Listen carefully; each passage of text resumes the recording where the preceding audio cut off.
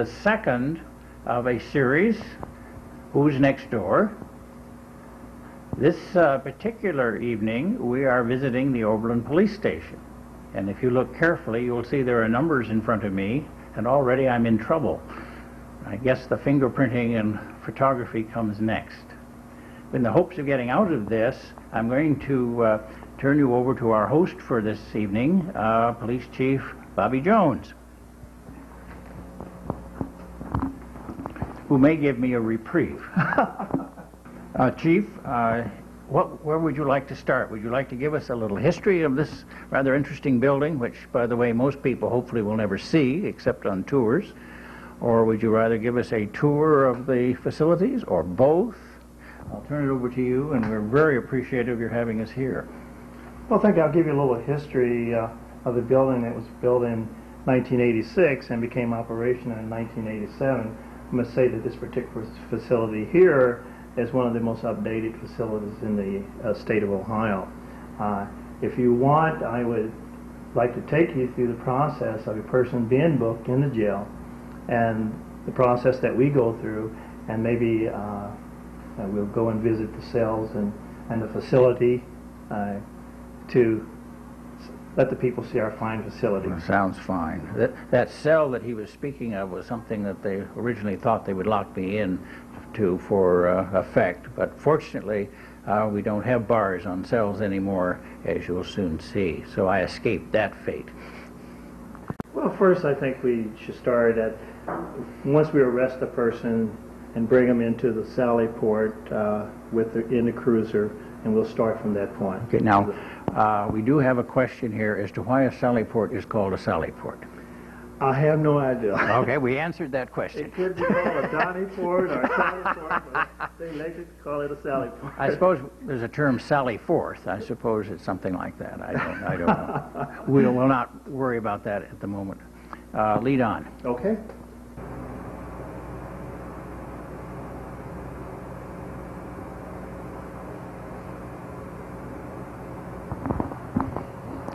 What can you tell us about this room? Okay, we will start first by when the officers come into the Sally Port, the door will close. He, by radio communication, advised the dispatcher to close the door, and I will do this.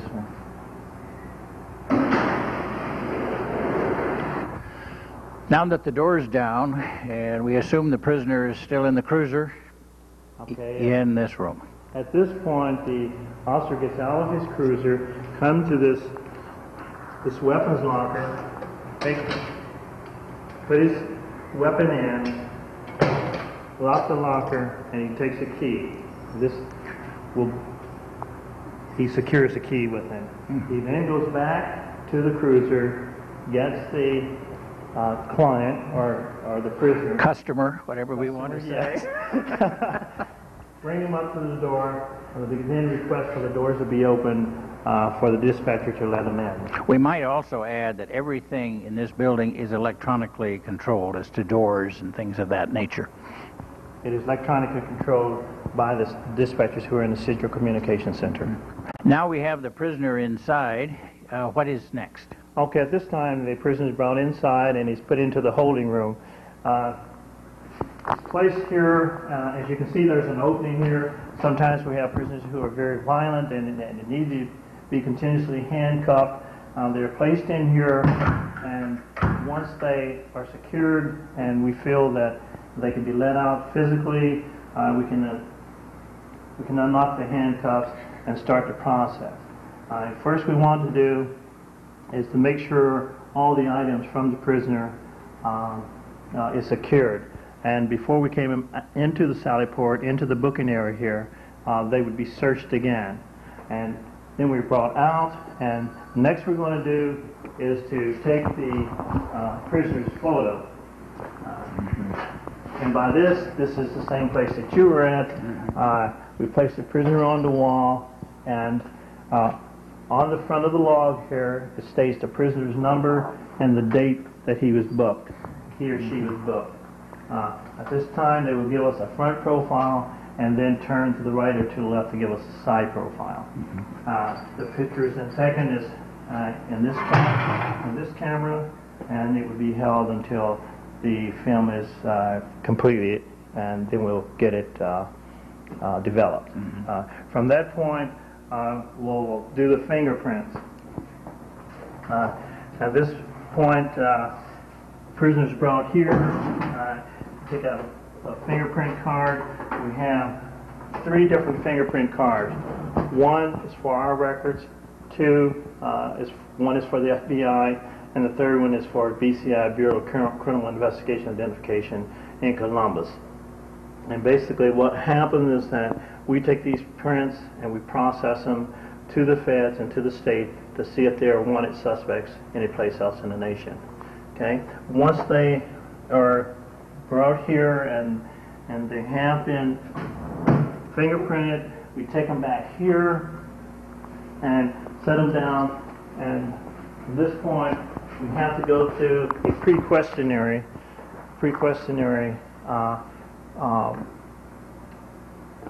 suicide informative program, a questionnaire. And basically what we do is to see if they have any tendencies to commit suicide while they are being held in the police department here. This is a series of questions that you ask them. It's a series of questions, pre-questions that we give them and ask them, and if they, if their numbers add up to a certain number, and we feel that there are tendencies of suicide, then we have to call psychiatrists immediately to do additional tests on the individual. Now, while we're right here, I might add we have a detox room too, don't we? Yes, if the person is highly intoxicated, we take them to the detox tank. The detox tank is a very heavily rubber tank where we can place them until they become detoxized or sober, and because it's being rubberized, they cannot hurt themselves. Might be a good place for small children to lighten it at home. There's a seat in place where nothing can be moved. It's all rubberized, and we have an in-floor flushing system in case they vomit or want to do other things. And wash it down in a hurry. Wash it down in a hurry, yes. Okay. Once the prisoner has been booked, if he is intoxicated, if he or she is intoxicated, they're placed in the detox room, whereby we have to inspect them every 15 minutes. And there's a question, say, how do we know they're intoxicated? It's obvious by their physical appearance, or if there's a question, if they are intoxicated, we have a detoxalyzer here, a breathalyzer that they call it, where we give the test to see how much blood alcohol contents that they have. Is that a fairly rapid process? This takes about 15 minutes to give. Okay. And you get the results almost immediately, or? We get the results immediately. Okay. It's called BAC, blood alcohol content. Okay. We then move them back into the cell.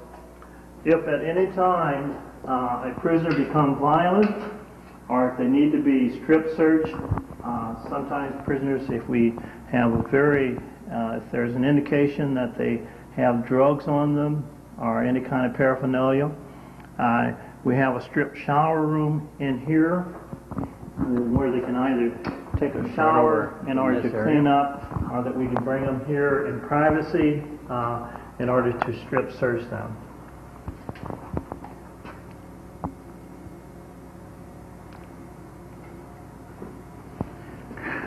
We'll move back into the cells now. This is operated by a satellite box here where we can operate it, or it can be operated from the central communications center. Which opens and closes all the doors in this section, right? Yes, which opens and closes all the doors. As you noted on the walls is that we have intercom. We have intercom to every station in the department, and the only thing you have to do is punch the button in order to get a response from the central dispatcher. This department here, compartment rather, is the 3 male cells. We have 3 male cells and 1 female cell, which is on the other side. As you note, We do not have bars on. The cells is totally glass, shatterproof. Cannot be broken or shattered.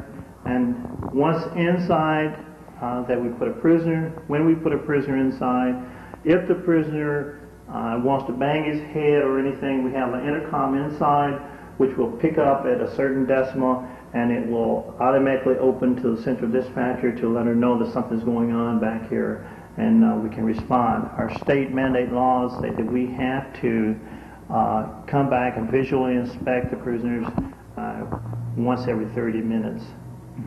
I'm going to go into the cell, if I may, and check it out here.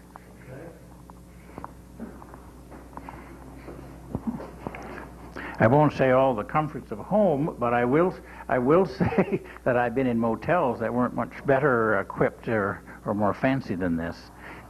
Well, a little comfort that we have for the prisoners is that we have a day room back where they can watch television, and being that this is a 5-day facility, once they're here for 24 hours, we are obligated to place them in a day room where they can either read or look at television. Shall we take a look? Certainly can. And we're going by the two other cells now, which are all like... Okay.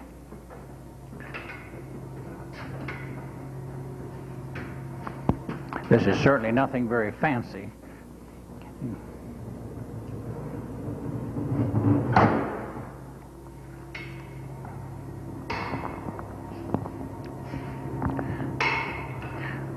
If we can get a shot here, we'll see that this is not exactly your 27-inch television screen. By the way, it's black and white. Black and white. While he's doing that, Chief, tell me something about how these people eat when they're here. What kind of cuisine do they get? Well, the state mandates us to feed them 3 square meals a day, nutritious meals. We order from local restaurants, and we record what they're given, and the state comes in every year to audit what we give the prisoners and what kind of treatment that we also give. What do you do about utensils and dishes? They're unbreakable and things they can't use as weapons? No metal utensils at all, or glass. They're all given plastic. Plastic.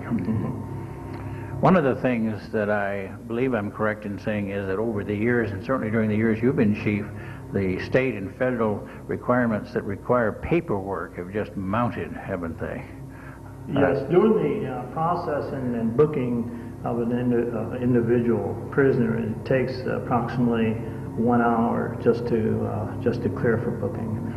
Go in now to where the I want to say ladies' cell, is that the female cell is, and that's also, I believe, the route to the court if you were taking prisoners. Right. I must explain first is that the state mandates that the male and female population cannot intermingle with one another, nor have visible or physical touch with one another. So the female is kept completely out of sight from the male cells and from the male processing, and this is why it's in a different room. What would you do if you have more than one female on where you would put them both in the same cell? We would put them both in the same cell and probably transport one to the county. County jail. Yeah. Chief, as I look at this particular cell, I noticed that the lady is a little more equal than the men in that she has a television set. Well, not so equal. This is sort of convenience for the department is because of they can't be mixed, and we do have a day room for the male. The female prisoners given the same provisions and facilities as the male.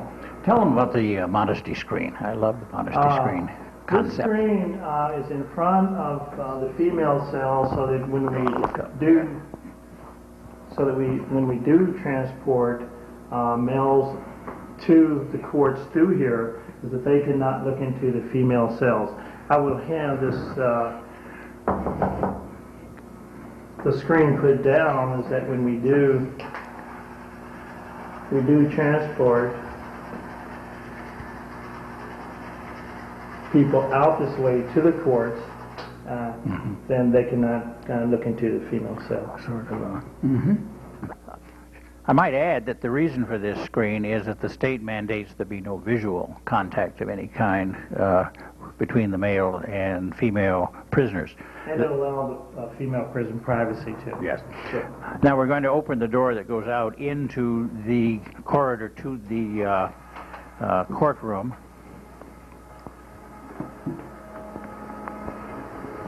And this will take us directly into court, where the person will not be exposed to any outside interference. It goes from here right into the court. Which is much better than it used to be when we had to take them outdoors. Right. This is a communication center. Communication center, okay. Yes, and dispatchers here control the total building, whether it's through opening doors, or talking to prisoners, or talking to someone on the outside, or running our lead systems for wanted persons or identification, whether it's observing our monitors to see what's outside or what's inside, whether it's our radio dispatch, is that there are several things that go on here. Right here is a control board which visibly... Perhaps we can get a TV shot of this board.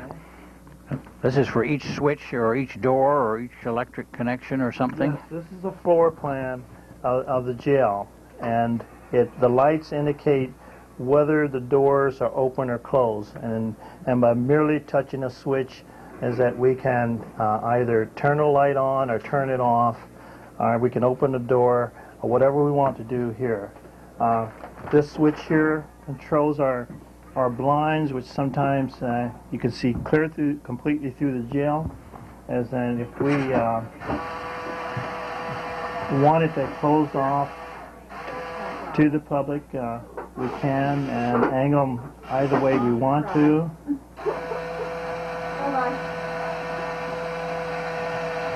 This is our intercom control system that we can talk to any station in the building that we want to. We can talk to the prisoners, talk to the outside, whatever we want to. Over here is that we have our lead system, is that when the officers are out on the road and they call in a license number, within seconds we can get the identification of the driver or the owner, and if that person is wanted anywhere in the nation, basically. We have our TV monitors that monitors the outside. Because we have no prisoners at the present time on the inside, we cut those off just to save. But these would monitor the cells from the outside. Yes, we monitor cells on the inside, on the interior, of the booking area. Yes. Here we have a VCR that in the booking area, that if we bring a violent person in, if they want to fight or anything, is that we can record that and have that evidence ready for court to show how you violent also they do are. this, don't you, with intoxicated drivers or Intoxicated drivers who claim that they only had 2 beers and do a series of physical tests to show to the courts exactly what condition they're in. This is our control console. Our control console, we have at least 5 stations on here. One is that it controls our cars and the sheriff department and several other police departments in the area. We can go to another a station and it will control, we can talk to the fire department, we can help them do whatever they have to do. And we have the street department and the light department, and we also have Oberlin College security. Clear 4 o'clock. Then over here on the left, you have, while she's doing that, you have the This is our where the public can probably would first contact anybody here in person. yes. That is physically through the That's door. our reception, our basic reception desk. The open glass that you see there is bulletproof. Whereby we won't have to worry about anyone coming in to do acts of violence. To the left there is a pass-through box where No one can just open up the door and throw a package in. They have to close the door first, and we have to open it up before it would open. Both doors cannot be open at the same time. Over here, we go from our control console to our we cannot take it once you had a violation within 12 months. Our alarm panels. Contact the courts, And these are silent alarm panels throughout the downtown area and throughout the city itself. They're silent, and when and if someone burglarizes the place or whatever the case may be, is that we will get a signal here. Right. The person who's committing the robbery or the burglar will not know that this is going off, and the reason why we call it silent, and the officers can respond. And now each one of those is for a separate business. Each one is for a separate building or a bank or whatever. Okay. Over here we have our recorder. Yes, it's a dual cassette recorder. And basically it records all of our radio transmission and all of our telephone transmission.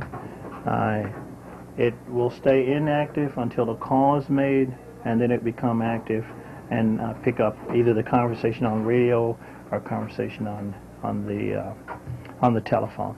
How long do you have to keep these tapes legally? We have to keep the tapes. We keep them for a month. You can keep them as long as you want to. And what we have is a rotating system here, is that once the tape is out, it's put in a rotating system in order to, so we can keep it as long as we want to. And if any major incident happened, that tape is immediately taken out of the rotating process and saved as evidence. And occasionally, I imagine that happens. It does. Unfortunately. Okay, this is our training conference room. Okay. And in this room, we, as you can see, the stacked chairs here, and we either have training sessions or whatever. We also combine this into a report writing room. Now that we've updated our computer system, we allow this section here for our computers and for the officers to do the report on the computer. Here we have a dividing conference room, which we call our library, and also training too, as that all of the law books are available for the officers who need to do research. We also have training film, and they're monitored there, that if any new or special program that the officers want to review, that they can and find out about. And from there, I guess we can go into other administrative offices. Office of the executive area, is that correct? That's correct, and we have a number of alleyways here, we might say, that in here is the administrative assistant's room. This is Dee Wilbon. She takes care of all of the payroll reports, crime statistics, and all of the liaison communication between my office and other offices. That is my office there. To the rear there is the captain of police, Captain Verdu, who is my executive officer. And to the right of that we have the juvenile bureau and the detective bureau, and of course the auxiliary room that we use.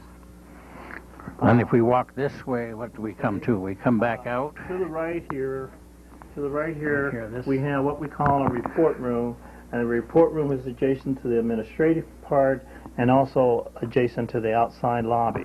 So when someone comes in and want to make a report, is that they can come into this office here at the report room, and we can come in from the administrative side and take the report.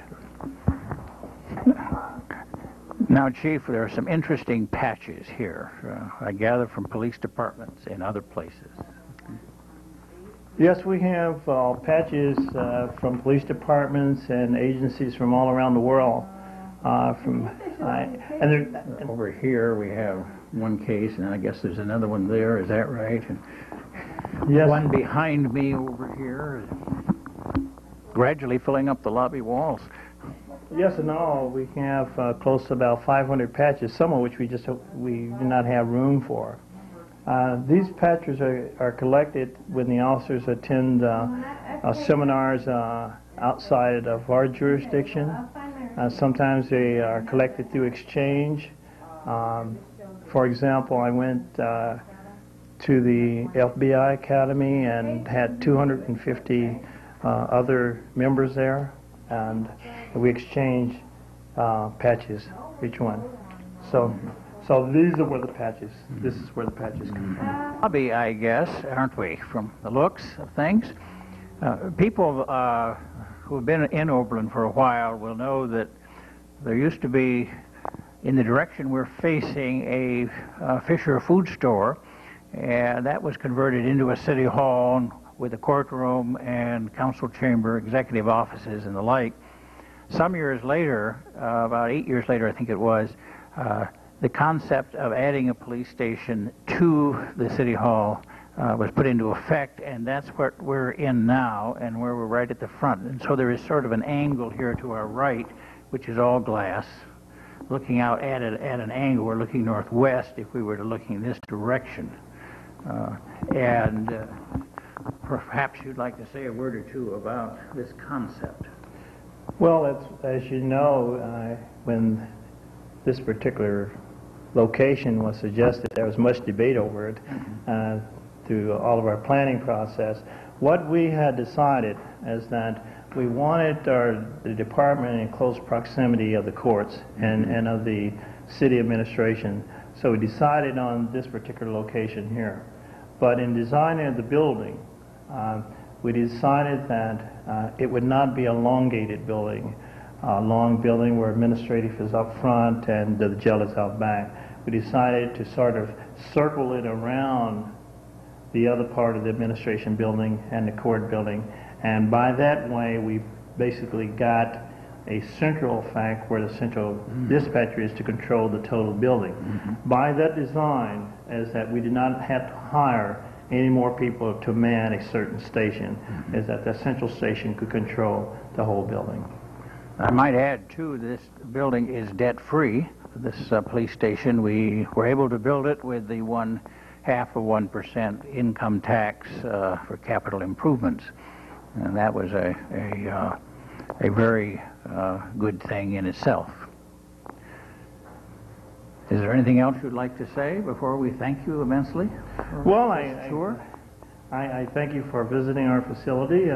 I can say that since the facility has been built, it's been looked upon as a modern facility from other departments, and again, it's a really updated building and highly tech building. State considers it that too, does it not? Very much so.